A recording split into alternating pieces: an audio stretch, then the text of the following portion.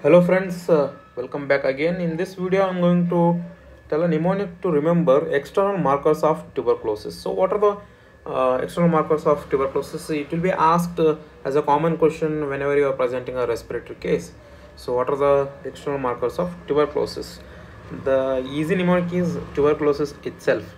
So T stands for generalized tinea versicolor. Generalized tinea versicolor. U for uveitis, and B for beaded vas deferens. Beaded vas deferens. And ER stands for erythema nodosum.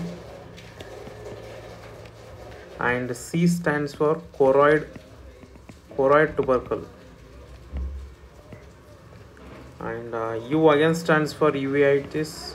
I didn't find any other words, so L stands for lupus vulgaris, and L also stands for lymph node.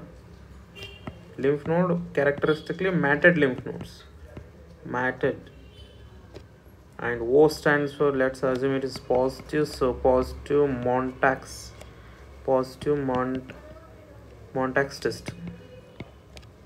Yes, I stands for sinuses, draining sinuses, discharging sinuses. One more S stands for scrofuloderma.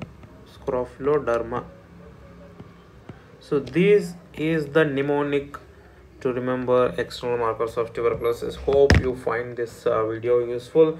If so, please like, share and subscribe. Thank you.